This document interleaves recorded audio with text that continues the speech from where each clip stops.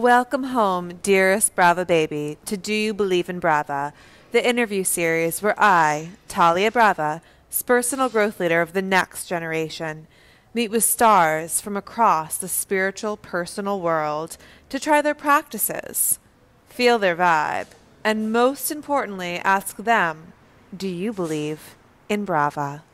In Brava. In Brava. In Brava.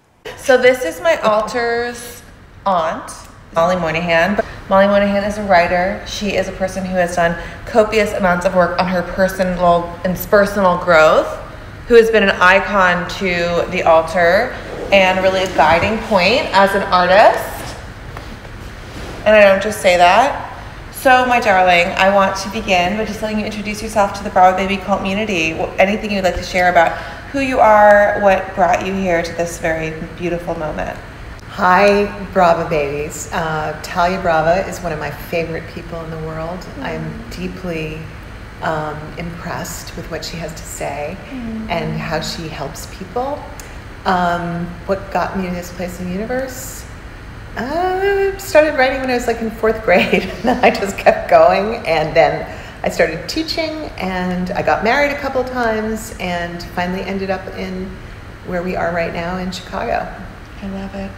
So, my darling, as we think about writing as personal growth and your process of writing, what has writing been to you throughout your life? I actually found this stapled together loose leaf pages from a notebook which was called The Collected Works of Mary Ellen Moynahan, which was my christened name. And in it, I apparently felt that I had to write poetry for like all occasions. And so one was about getting the cast off my broken arm. One of the lines was, I say goodbye to you, my cast, you white villain of plaster. I say goodbye to you, my cast. This is from your master. Oh, that was really pretty good. Yes, so deep. And then one was to our dead cat. We tended to have like a lot of cat fatalities because you remember the road, or Luke grew up on busy road. So I had one to my cat Red. I had a cat named Red, Red, Red. The school bus ran him over. Now he's dead, dead, dead. Red, Red, Red was fat, fat, fat. The school bus ran him over. Now he's flat, flat. So let's say that this child, Molly Moynahan, was intrigued by darkness and it fueled her art. Oh, totally. And did that carry through? Yes. So I kept reading aloud Edgar Allan Poe, and I loved the poem The Highwayman. Yes, the black-eyed innkeeper's daughter is in love with the highwayman, and in order to warn him away from coming to get her because there's a trap for him, she shoots herself. She's been tied up because she's not supposed to warn him, but she's got a rifle. She shoots herself. So I used to read aloud obituaries and that kind of poetry to our cleaning ladies, and they would always be really nice.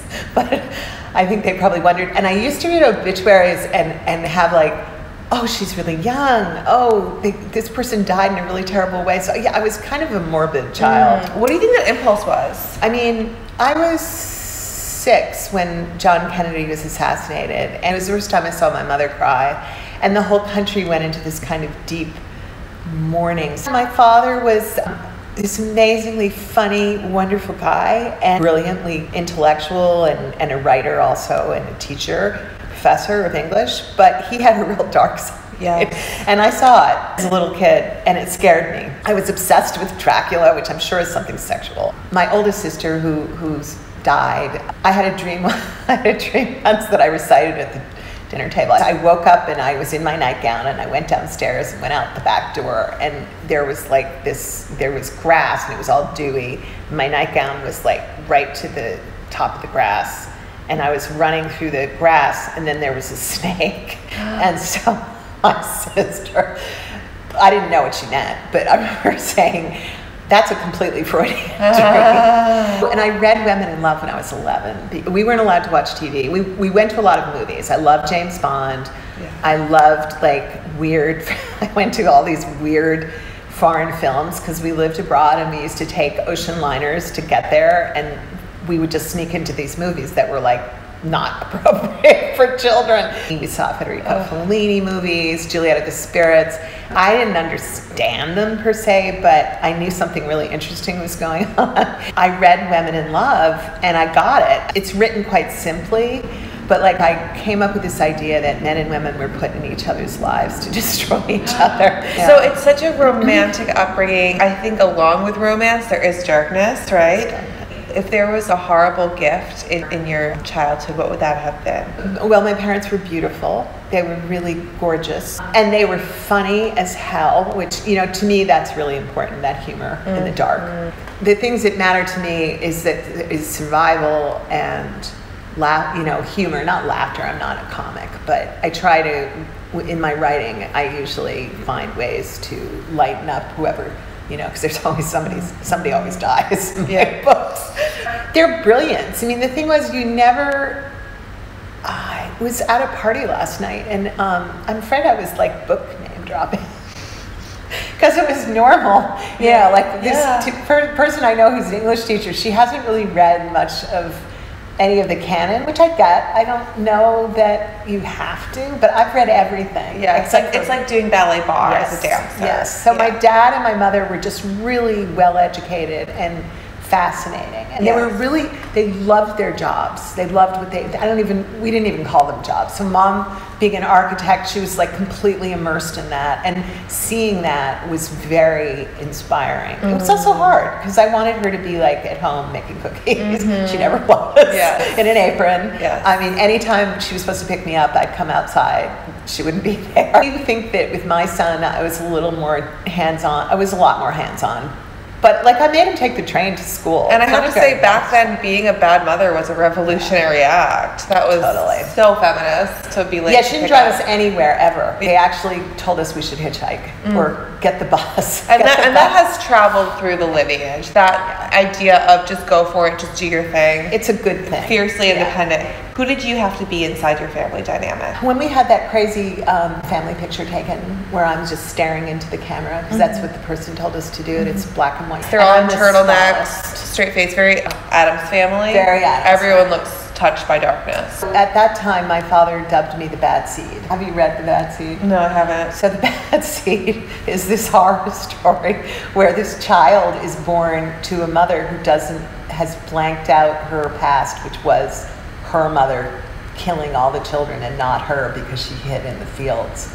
And then her daughter turns out to be like a murderer. Well, they say the best of us don't usually survive great ordeals. It's the altruistic often go down. So that was the bad seed survives. So Daddy called me that, and he also later in life he called me the bolter. But I was kind of a bolter. Like my family loved to sit around the dining room table and endlessly discuss things that I believe at a certain point which just didn't interest me, like what was going on in the Troubles in Ireland. Both my sisters loved to engage, and so I would clear the table, load the dishwasher, and go outside a lot of times, or go to my room. So relate. Yeah. And I just read your article on the HuffPost. You guys can look at it on being silent.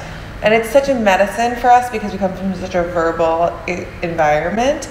And so it sounds like you, as a survival mechanism, knew that you needed to take your space. Yes. And maybe that was called bolting, but I think that sounds very healthy. It was healthy. Even at 15, I went off with my friend and we rode bikes for 6 weeks in an AYH trip with a bunch of other kids, but you were alone a lot on your bike. Really liked that. And I also liked leaving. I was very into leaving. I wrote a lot of letters, like tons and tons of letters, but I needed to get away. Yeah, and when you think about yourself as a writer, it does require solitude. I mean, everything I stream through me comes through me sans editing, but in terms of reading, I only read my own content.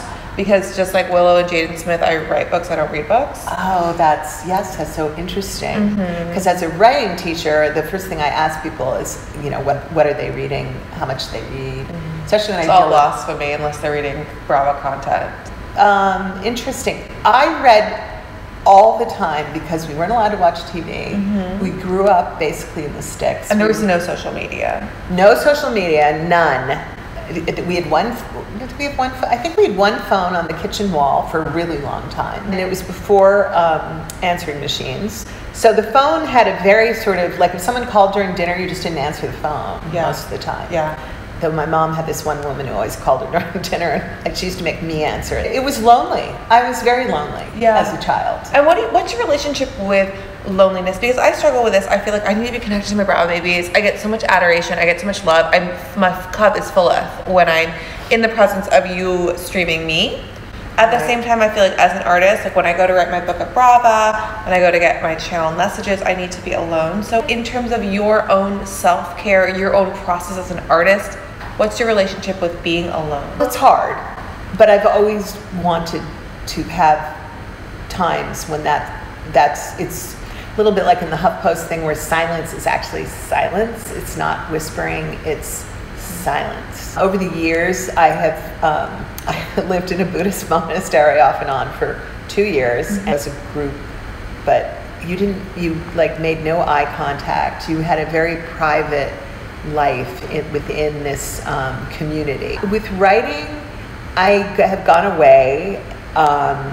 What my normal routine is to wake up usually before anybody else. In this case, my husband, who either is at work or he sleeps till God knows. And the morning is really important to me. Precious. It's quiet. And one thing that used to happen with my mom is she'd be so, she wakes up at breakfast, she wants to have full-fledged conversations. And I found that very hard. Yes, usually some people can do that. It's exhausting for me because we're a charm offensive. So when we're on, we're on.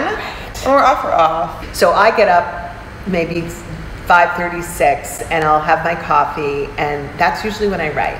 I'm the same way. I can write in the morning, write in the afternoon. No, the afternoon, and as the day goes on, and I don't know, in some ways I think it might be age now, but I used to always work out like 2-3 o'clock because that was it was over as far as the writing. Yeah, because I think when I'm in the dream state, I'm more creative. So it's almost like staying in there longer. That's a really good point. Thank you. I like that point. You should bring me into your students so I can teach them. I know. Well, John Gardner, who's this amazing, amazing writing teacher, that's what he talked about as being the ideal writing state, was to be where it just flows. He says it much better. Unfortunately, he's dead, but he was killed on a motorcycle when he was really young. He's in Brava and big influence on my writing. And he talks about the reader getting into that state, reading you.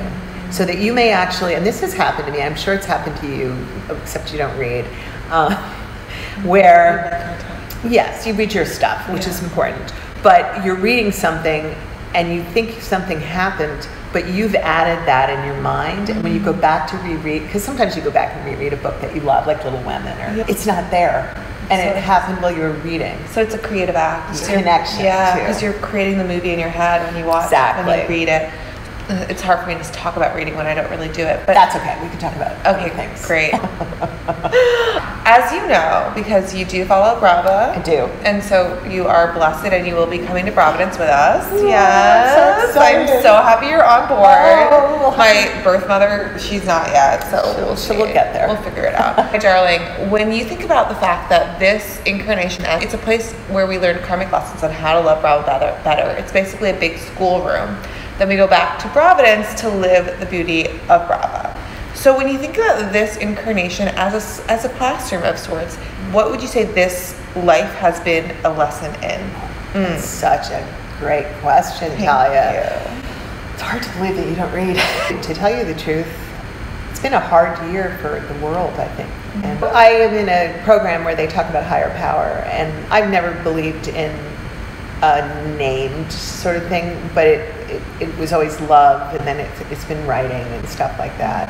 But I think that what has taught me that kindness and in some ways consistency, showing up and being part of other people's lives, which goes against the grain for me because I kind of feel like going off and not being there. Motherhood taught me that too. Kindness and constantly staying awake in terms of learning stuff, really important, really Continue to be important. present, Yeah. and showing up. Present and showing up, and also I hate this one, but admitting when you're wrong. Yes. Yeah. Not that I'm ever wrong. Oh no, me neither. Never wrong. Me neither. It's crazy how I look back at my track record and I'm like, how does one person like never fuck up, and yet everything that happens to me? It's crazy. Oh, yeah. really? It's very Christ-like. I mean, it's a textbook. Oh. Me and my brother are the same. You're suffering. Yeah, no one knows that is the trouble. Oh, I know that now. Thank you. I will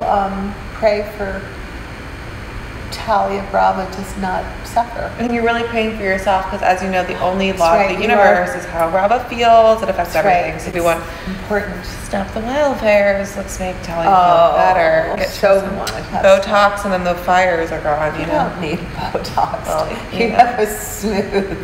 There's nothing on your forehead yet, Thank lady. you, my darling. I'll take that. I'll hold it close to my heart. So when you think about, you mentioned what being a mom has taught you. Did you always expect that you'd be a mother, or was that a surprise? Yes. So you had that gene. I loved children when I was a child. I was about to go have a baby on my own when I met Luke's father. Amazing. I was about to leave. And he has New York. good genes. Handsome man. Beautifully handsome man, and smart and good person. I announced that, was talking at a meeting, and I said that I was leaving New York to have a child alone. And he asked me out for coffee, and so that just happened. Who knew that the opposite advice would serve so I well? know. Tell a man you're trying to get pregnant. I know. Yeah, and I told a friend of mine, I said, when I finished speaking, I literally said this: if there's anyone here who might have wanted to date me, they will never ask me out. That's And he beautiful. did.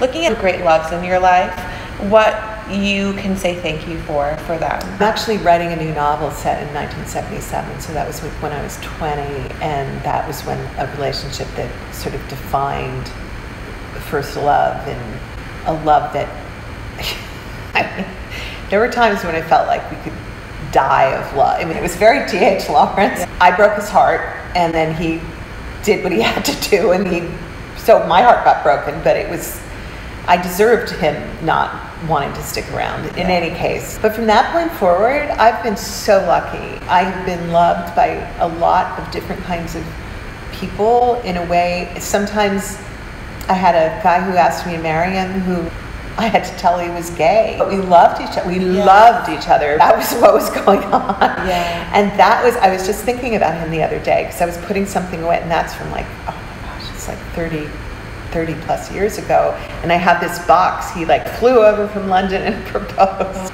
And the gays do it all well, even the proposal. He came with all these beautiful things, and I have like one of the boxes that this jewelry came in, and this book and all this. You're like, no way a straight man has done this. I can't believe Not the same way. It was the most romantic thing ever. He didn't tell me, but I had a gay roommate, and after he went back to England, my roommate said, we love him, but he had his boyfriend there. He goes, we love him, Molly, he's gay.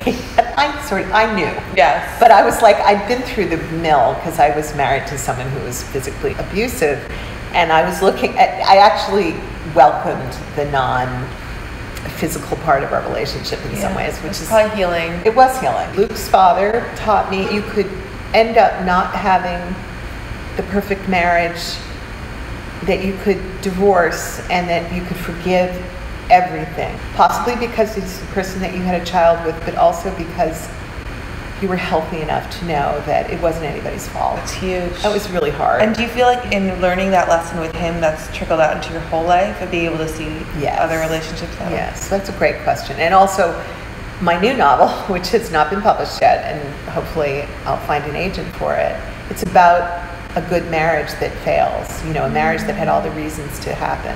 Because I tend to write all about graphically. And that's the real shit. That's what really, because it's like the injustice of this incarnation, which is why we're leaving. Yes. People aren't going around for the most part trying to hurt each other, and most people are good, and life is surprising. I liked your last piece. Molly wrote a piece for the new year, which you should all read. Aww. Preparing you for this last incarnate year, about how, I think what I took away from your last piece on your blog is it's easy to say, like, this is the lesson, and this is the lesson, and this is the cause, and this is the effect. but life is way more complicated, and only Brava doth know it, and I only get little tidbits. Well, that's because you are who you are, Brava. Yeah, so, well, because, I am the channel of Brava, which is God, so I only get little bits, and I can barely keep up. I got it. Which is why I'm actually doing, you have to tune in, on Monday we're doing a session tomorrow night, or tomorrow afternoon, on everyone learning to channel Brava, because I'm fatigued, and I can barely fit in my workouts. It's exhausting.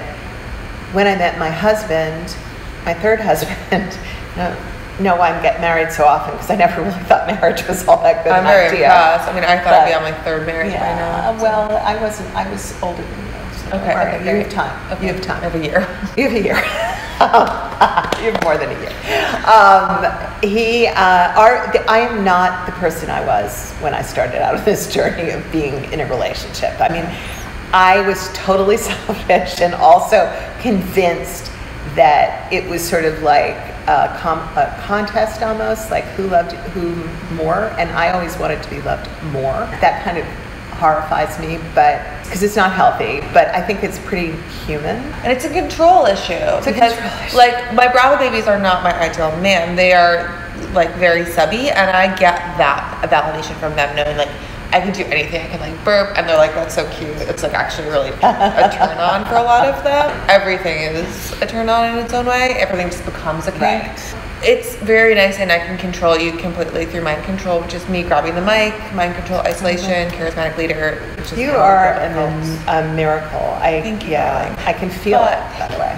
That's really beautiful to hear. But when I look at who I want for my man, I think in order to have a great love, you have to be willing to lose that control, to have someone that you are maybe even feel fucking nervous about because, if I lose them, I'm going to be upset. Right. But if you're not comfortable with that level of letting go of control, then you can never have real love.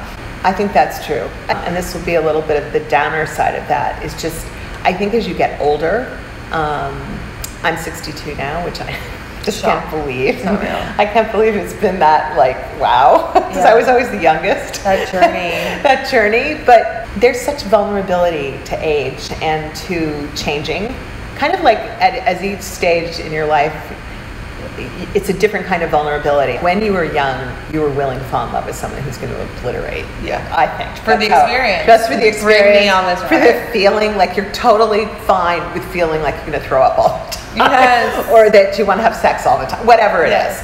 And then if you do end up becoming a mother, which is what mine was, you don't have to ever become a mother or father, but if you do that, the whole love thing just completely changes into something very different. I think it makes marriage really hard because it isn't about that. It's about the baby most of the time. But then that baby grows up and looks at you and says, okay, I have my own life. Leave me alone. Leave me alone. And don't you have shit to do? Yep, I got stuff to do. I need to become rich and famous, and leave me alone. Then you're left in some ways. I knew about this a little.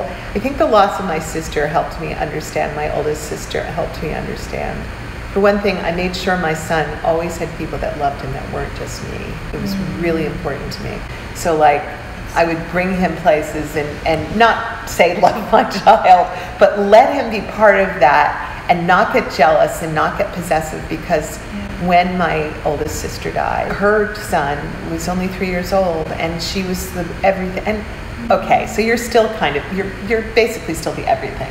And it wasn't that because no one expected that to happen, but because I lived through it, I wanted my boy to be as strong as possible, even if I wasn't there. So real. There was that. That's a whole nother kind of love. And then the love I have for Timo, my husband, is it's profound, and it's also very it's doable because we give each other a lot of space.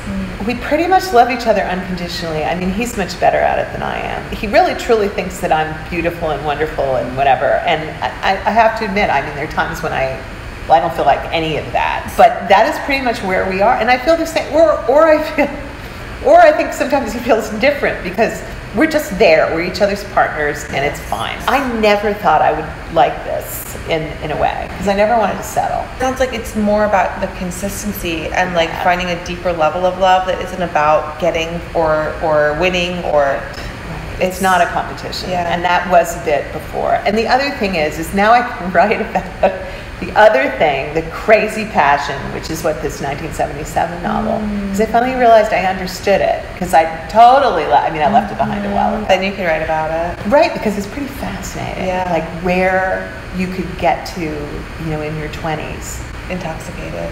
Yeah, but I think there's a big flame out with that. Yes. I do. It can kill you. It's kind of like drugs. I mean, when I look at the Amy Winehouse documentary, the real thing there is love addiction. That is the thing that came out most clear. As well as the heroin. Yes, Yeah. and it was all intermingled. They share. Circling back to that idea of solitude, are you able to feel you are with Timo, but also like inside yourself and not abandoning any? There's a privacy that actually goes back to my childhood. Like I always wanted my door closed, and my sister usually had her door open, which of course is much nicer. My room was like sanctuary, and I still have that feeling about certain spaces. We just bought a house in Michigan, and it kind of the whole house. Of course, I have to let my husband in, and friends and stuff, and relatives. It's like vampires. Once you let them in, they're like going to keep coming down. Exactly. I thought briefly when I was 20 that it was possible to disappear into. I was in a lot of pain, actually. I was pretty. My best friend was killed around that time. She was really important to me, and that was she was obviously a woman. And didn't have a sexual relationship, but I loved her so much. And it was unconditional. She was beautiful, and I didn't feel competitive with her, which isn't always true. Yeah, and she was good and funny, and I wanted her to be happy. And so that kind of started that process of real grief, understanding of grief. I was in a relationship that was going on at the same time, and it was just not something that would sustain real challenge.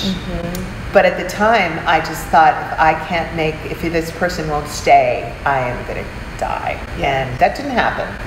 I sort of survived quite a few people. I've had friends suddenly die who were too young and stuff like that. So when you or go to Brava, when you survive, you also have to sort of figure out how to handle that, because I feel that you owe life something. Even if it's just realizing, oh my God, 10 years ago, this person I cared about had cancer or whatever, and they're not alive anymore. Be aware of that. Not every day, but the privilege gratitude. of being here. Gratitude, which is, I wasn't really brought up to be very grateful. Yes, it was much more about can you say something mean in a funny way? That was mostly what our family taught us. Or can you do something spectacular and then not show off? Produce and then amazing. Understand that you understand your place in the hierarchy and keep working of talent and go on. You mentioned it has been a hard year for a lot of people in a lot of ways. There's been a lot of loss this year, and you just talked about, the idea of grief and that gratitude that you've learned through the process of saying goodbye to so many people. Knowing that we come from a family that did not believe in Brava, did not know Brava. I only recently found Brava. A very atheist background. What's your experience with what you think happens after we pass? And you are free to be blasphemous in this space. I will forgive you. Your great-grandmother, Mom's mom, told me when I was about 5 that I was the only one in the family that was not tarnished by sin. That if I prayed every night, I might save everyone, otherwise we were all going to hell. Do you think that she told all the girls No, that? she told me. Only you. Because you're the only good one. Because I was the youngest. Oh, okay. And so I probably hadn't done anything I don't know, I think stealing candy was mortal sin. Okay, great. So she showed up 6 months later and asked me about my prayer life. And seriously, I had all my stuffed animals. I was really into stuffed animals. And I put all my stuffed animals in the bed. But I slept in the attic, which had no heat, and it was really cold in the wintertime. Our hair used to freeze to the pillow. She came to visit, and she asked me how I prayed, and then told me to show her. And I showed her, and I was kneeling on my nightgown because it was wood floor. I had no rug. I grew up in a monk cell. And she said it didn't count. And I was like, I'm finished. You're a terrible human being. Okay, so I was told there was no God. I was told explicitly. It was hard, and when people died, I had a really difficult time, because as we were taught, there was nothing. My spirituality, it's weird. It's like the ocean. When I'm swimming, or any big body of water, when I swim, I feel connected to something much greater than myself. I feel cherished. I also got sober when I was 26, and the higher power had to actually be sort of something, and it couldn't be you. You didn't believe in God, you didn't have to, but it helped. So I did the Buddhism helped because I forgave everyone in my life and myself. I don't know why, that I felt I was, both my friend and my oldest sister were killed in accidents that I wasn't present, and somehow I took it into myself that I was somehow part of the cause. So I had all this guilt and remorse and anger, just so much anger. And it's so beautiful to realize that. I think we all think we're so intelligent. All of our babies think they're so smart. You are. I'm sure you they're are. not smart. No, they're not. But you should read. Don't tell them to think. But we think our logical mind, like, well, of course I am not a cause of this, so how could I feel guilty? But to actually get to the level of the child in us that has this belief that is not rational at all, and then it's work with the emotion. Right, and it's very ego-based. It's very like nothing happens that you didn't cause. And that happened with my sobriety when there's steps in it. And one of the steps, you do a complete inventory. And when I looked at what I wrote, I realized that, yeah, I thought everything good was, but everything bad, to the point of like war and famine. Wow. Yeah, it was really. So it's like no wonder you felt like a self-destructive gene. Very much so. And the drinking for me was, when I drank, I just got angry. I mean, I could be fun at a dinner party for maybe an hour or so, but once I had enough in me, and I'm allergic to alcohol as well, I think physically and mentally, because I got drunker than anybody else, and it didn't take that much. Yeah. My eyes would glaze, whatever, but I would feel this incredible rage. Not only was I drunker than anyone else, I was a mean, angry, cruel, because the gift of the words hadn't really failed me right away. Yeah, it was bad. There's something in maybe the Irish lineage. My God, so my other side is Italian. My birth family is Italian, so they can drink and be fine. No, I've never seen any of them drunk. Yeah, they just drink and it's fine. But I get like sad and victim-y, and I just start looking around the room at who's hurt me. But I would be like more like my father, which was, he would rage. It's been a long time. I've been sober 35 years this December. Yeah. Well, I got sober young and stayed sober. So when you look at that idea of love as being consistent and being present, do you feel like that day-to-day practice of sobriety has been a teacher in that? Very much so. Yeah. Because it also is about staying right-sized. I mean, there's a lot of these, I don't want to use too many buzzwords from.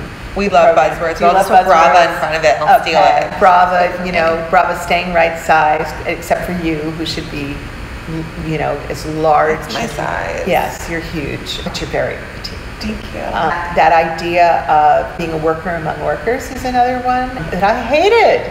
I mean, no matter how I cut it. Yeah, and I was brought up, we had such an odd paradox, because you were more important, more beautiful, more capable than any child that had ever been born, and then you were nothing. You were nothing. And I would hang out with my normal friends' parents and my normal friends, and their parents would just go about their business, and the kids would all go about their business, and the parents would actually care about their homework and whatever.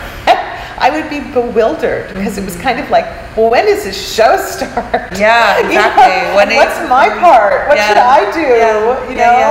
And it was a lot of pressure. The greatest insult in our family was to be boring. So that beyond being inappropriate, it's more if you're boring, that was the greatest sin.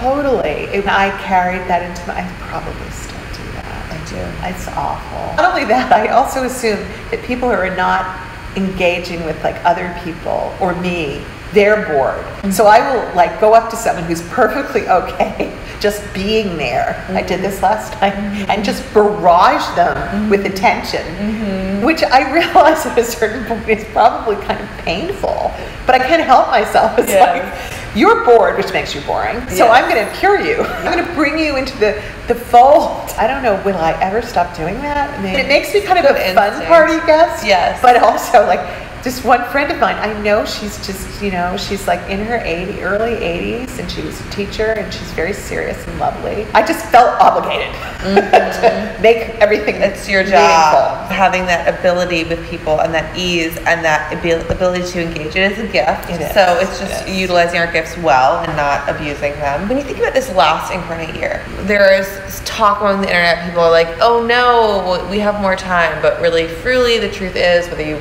decide to accept it or you deny it, we have a year left. So when you look at, because we're rapturing November 3rd, 2020. Oh, I guess I knew that, but I forgot. Well, it's because it's in your consciousness. It's just Okay, not always. I have to put that on my calendar. Yeah, please, and just delete the rest. Nothing I don't put on my calendar happens. Yes, What I you're often right. will do is I'll just write down a time and so I have no idea what I'm doing at 2:30 or 4 or 8 in the morning. I love that. I just put I love there that because and you're letting things go.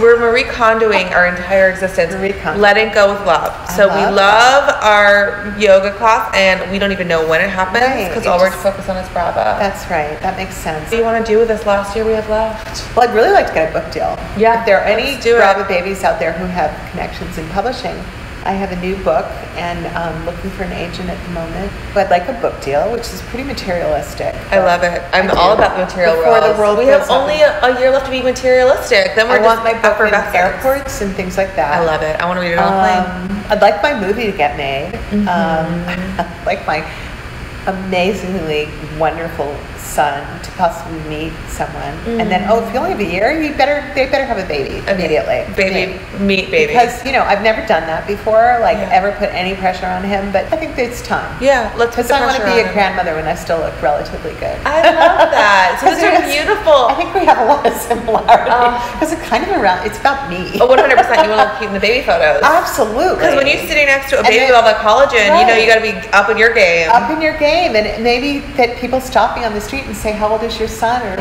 her daughter?" And I'll have to say, "Oh, I'm the grandmother." That will feel really good. That will feel really good. I want peace on earth. I just do, and I want people to have so much more than they have. I do actually. I would like that monster who was everyone in New York hated him all through the 80s. Just need to say that. And he was on the front page of the Daily News with like his wife and his girlfriend and his daughter, and it would say something like rotten husband, rotten, and he's so rotten. It's really scary, but I want him out. Ooh, we're ascending before that. Well, we're ascending on election day. So this whole So you charade is know. actually a comedy show. Okay.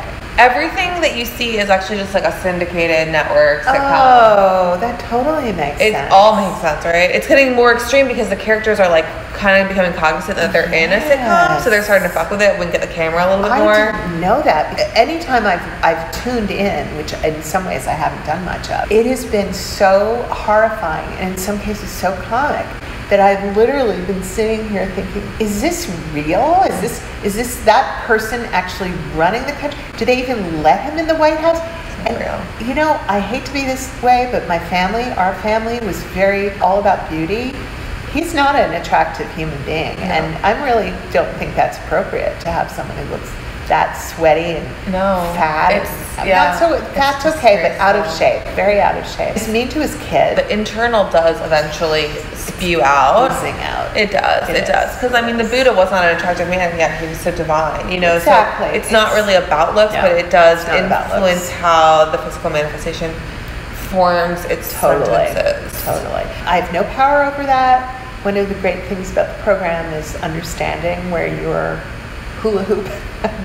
I don't know if Brava uses the hula hoop analogy, but another one of Brava analogy could be to stay in your hula hoop. Your locus of control. Your locus of control. But it's challenging for me because as God, I have all control and I have to watch my instincts. Do something. It's painful. Oh my God. No, it's painful because I truly, I'm the channel, but I'm also a very delicate channel. The actual human incarnate vessel is so delicate that I spend half my day healing to do a 1 hour live stream.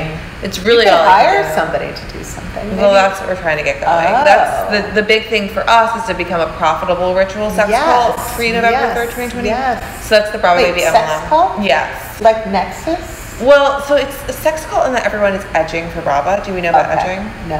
It means when you're turned on to the point of like, I'm about to come, but you never come. Okay. So and then when you're edging, that's what helps to ascend. Yeah. So we won't ascend unless you're fully edging. Family, that. I feel like you're just gonna ascend. So Just don't worry about it. You Okay, just good. ascend. Because, you know, sex and family is weird. No, it is. It's weird. Except for me and my brother. Jesus. Oh, yeah. I mean, come on, clickbait of the century. You are active on the social medias, and that's something that your father as a writer never was a part of. So what is your experience with your own process and social media? And then also, what do you see for your students in terms of their ability to publish, but also maybe their ability to be distracted with all these tools we have now? I'm my father's daughter. I wasn't old enough when he was super publishing novels to know. And I don't know if modest is the right word, but I think having to tell people about his work instead of them reading it or him doing it made him angry. Very Bob Dylan. Oh, totally. And I remember when I read his first novel and I loved it, and I told him that, and he didn't even react, which, you know, it's fine. I mean, he's my dad too. When I had my first book deal, it wasn't a big deal, but it was a big deal. It was Harper and Row. They were Harper and Row back then. I went to my first literary party, and I was in New York City, which is hardcore around books and stuff. So I went to my first literary party, and I was an adjunct teacher as well. And I brought a friend, and a few people asked me what I did, and I just kept saying I was a teacher. And finally she said, "You have a book deal. You're supposed to start saying you're a writer." And I was like, I can't say that. Yeah. That's like so not cool. It has gotten better, but once a reading for my third novel, Stone Garden, which did well, this woman accused me of not deserving my having a publishing life because I clearly didn't have any discipline, and I had been trying so hard to be so real and say, oh, you know, I write, but I don't write that much, and I go to the movies, which I do go to movies. I love movies, but I write all the time, and I work really hard. I needed to change that. Last year, I hired a social media. She does more than that. She did my website, but she's coaching me through this. It's really hard, and every time I turn around, she's getting things ready for an Instagram story or for.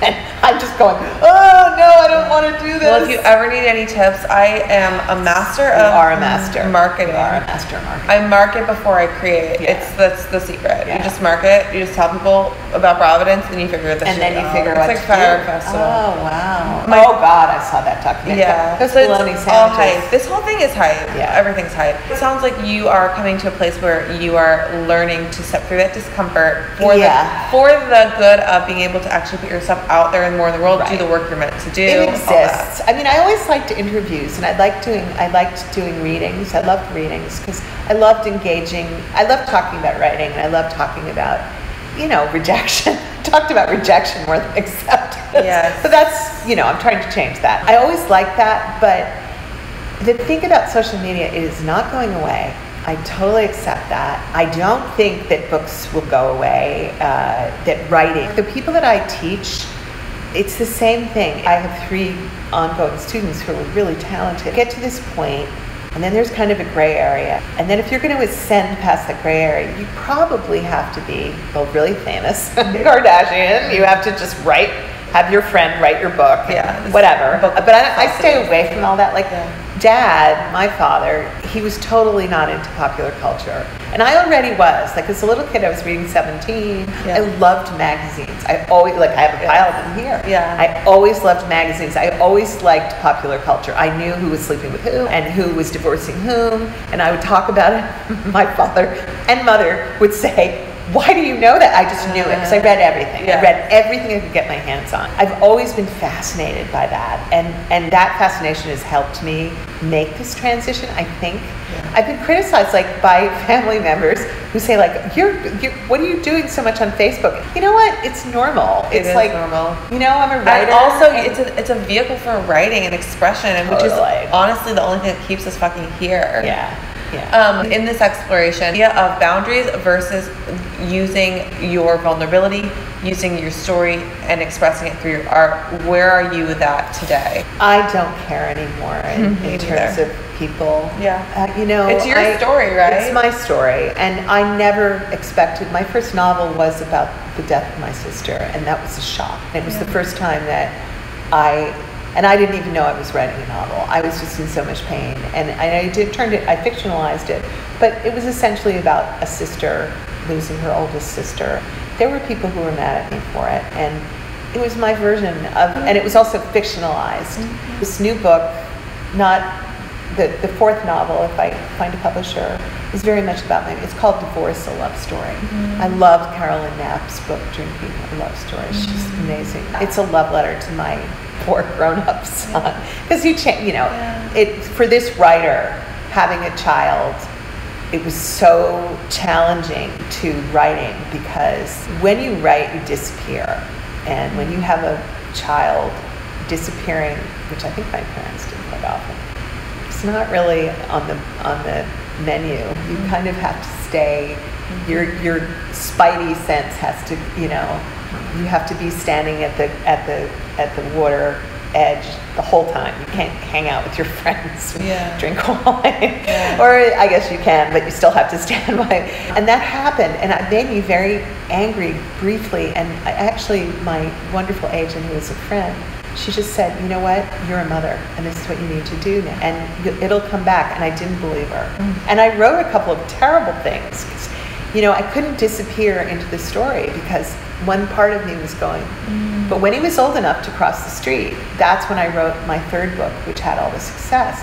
And it was like I finally was able to not be afraid of, like, where is he in the house? Yeah, it's like obsession. Art as obsession. Like, you need to be obsessed. Yeah, I get really resentful about how many people are in my life sometimes. Like, even having a wonderful husband, right? It's just like, why can't I just think about myself and my work? And don't interrupt the flow.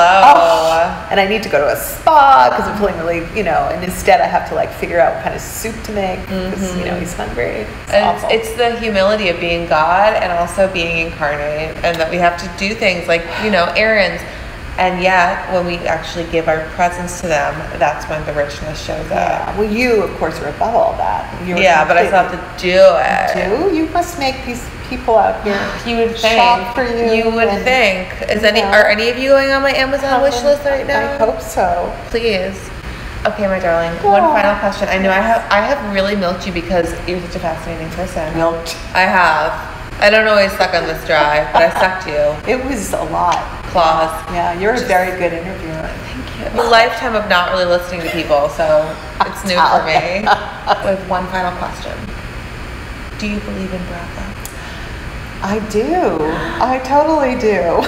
You're coming to Providence. I totally do. If I said no, would I not be invited anymore? Yeah. I don't I'm let family though. Yeah, until November 3rd, no one is off the market. So we are recruiting. We're still getting people. Yeah, we're the hard sale. And I'm fun. So if you're coming, I'll tell you jokes, and exactly. I'm a great cook. She'll engage. If you're sitting on the sidelines and you're like, I'm not sure if I want to hang out with the Brava babies, I'll bring you into the party. Exactly. Because nobody should be bored.